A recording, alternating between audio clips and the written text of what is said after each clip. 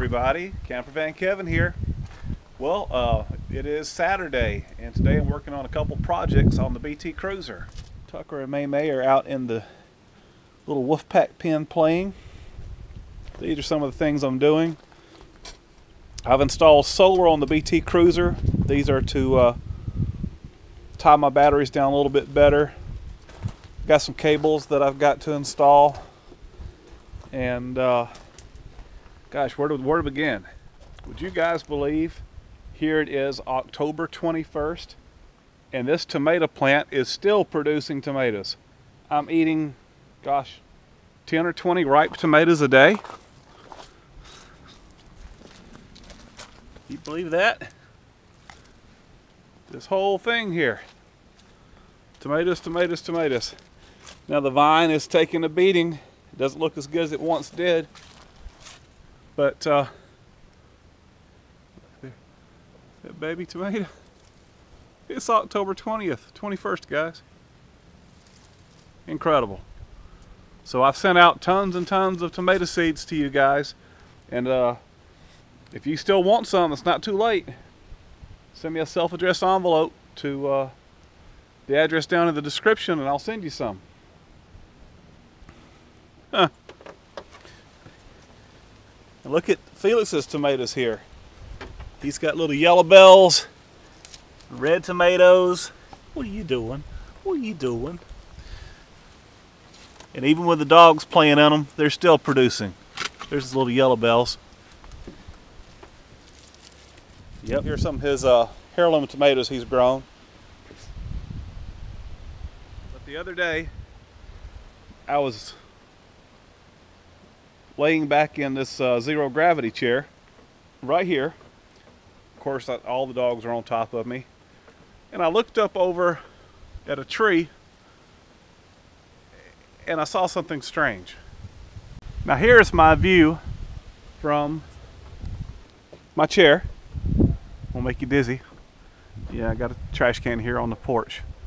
But right there, you see those? Right there. See the tree in the leaf? I kept looking at it, and I rubbed my eyes and looked again, and I rubbed my eyes and looked again.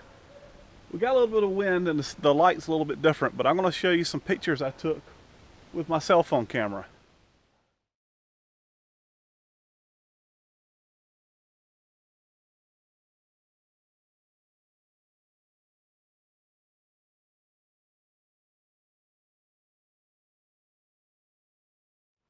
I saw Martini's face in the trees looking back at me.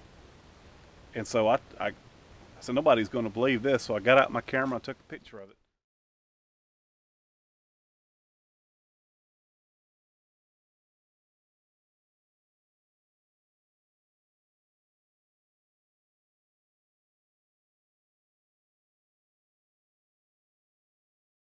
So you guys tell me what you think down in the comments below. I really thought I was kind of losing my mind. I probably am, but tell me what you think. Doesn't that look like Martini? Felix is going to the grocery store, and he left this foxy lady here with the Wolfpack. She's a sweet thing. He has spent a lot of time with Foxy, and so I'm playing babysitter today. There's the Wolfpack.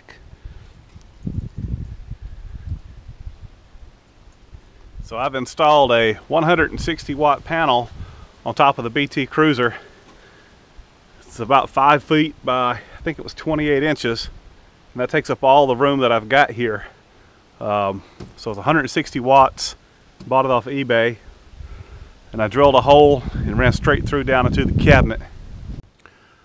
I went with a Renogy MPPT solar control charger. Supposed to be more efficient and get all the available power out of that one panel. So this is a 20 amp version. So the solar panel is right above here and it comes down into this cabinet, goes into here. I ran the wires back through the closet, down and into up under the sofa here. Now the meter that I ordered was I believe it's MT5, and they sent me an MT1, and it's not able to talk to this solar charge controller, but a new one's on the way. And I put my Cobra, I believe this is 2500 watt. Yeah, 2500 watt inverter right here. I just mounted it to the couch. And this till I'm able to access it. And I hooked this inverter up to these two batteries, and I'll show you these batteries in just a second where they're not mounted. So I've got two batteries on the top, and then I've got two batteries in the factory location on the outside. And what the cables I showed you earlier were, I'm going through the floor to connect the two battery banks together.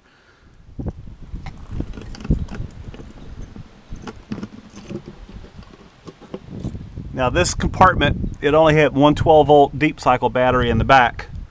And these are cell phone tower batteries that I have a source for here local from a buddy of mine. So I've got two here and two identical ones up there. It's very important that all your batteries match. But these are data safe, 12HX540FR. I looked them up, Googled them, and they run around $500 a piece. And I have 4 of them. Of course, I bought them used and didn't pay near that.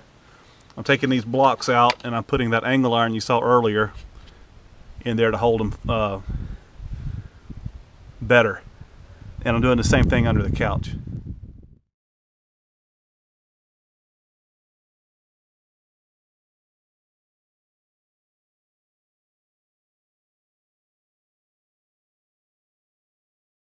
And if I'm correct, I believe these are around 130 to 150 amp hours a piece. I need to look it up to make sure. But that ought to give me plenty of juice. So I'll have 160 watt solar. Then the alternator charges these, which will charge all 4 now. And the converter, when I'm plugged in, will charge them as well. So these are 1 gauge wires I've got to run and get this installed. And these are the brackets I'm going to use to cut and put around the batteries top and bottom. Now I have a lot of people that have approached me and say, Kevin, can you find me some of these batteries? I have a source, but I don't know, I can't tell when they're coming in. I will tell you this though, what I've learned about buying batteries. The cell phone towers, they use these battery banks for when the power's out. That way they can run the system off the batteries during interruptions and whatnot. Most of these batteries have a warranty of about 2 years. And when that warranty's up, the cell phone tower people, they send in their repairman just to replace them. Most of these batteries are good for over 15 years if you take care of them. Now, this is not a AGM, it's a sealed lead acid. But it's used in hospitals, it's used in cell phone towers and everything like that. But I guess the point I'm trying to make is you don't have to go and buy brand new batteries. They're very expensive. These used on average around $65, $75, and they're only 2 years old. I was able to get a dozen of them. And I have a buddy of mine that owns a metal recycling place, and I actually bought them for $20 a piece. And the batteries are fantastic. I think they're date coded 2 years ago, or 2.5 years. I doubt that they've even been cycled one time. And when I run across the guys that change these batteries out, they have them by the hundreds. And you know, not everybody's into solar. So what they do, they take them to metal scrap recyclers and just sell them for the lead content. Basically, they're getting $20 for a $500 battery. And they come in all different sizes. They come in all different brands, but they're all, for what I've seen, 12 volt. So before you purchase new or order new, go to your metal recyclers and see if there are any cell phone tower people that drop off the batteries from time to time. Usually it's not regular, but from time to time, and put your name on a list. That way when they come in, you'll have first pick. They'll give you a call when they come in. I mean, if you like to save money and all that kind of good stuff. I like to save money and all that kind of good stuff. So basically it's just a small update video, let you guys know what's going on with me and the channel. I'm very, very much enjoying my BT Cruiser. It's just the perfect size. I'm getting 8 to 10 miles per gallon. Not really any better fuel economy with this front end versus the Class C front end. Not really any difference in fuel economy, 22 versus 32 feet. The V10, that's what a V10 gets. However, it is easy to park. I guess if I had to be real critical of the BT Cruiser so far, my least favorite thing is I don't have much room to prepare food. That's it. Put the shocks on and ended up putting on, even though the bushings looked good, put on these sway bar bushings on the front, and that's helped it drive much better. So just a little update video to let you know what's going on with Campervan Kevin and the Wolf Pack and his BT Cruiser. I'm not going to film hooking up cables and everything. You guys know how to do that.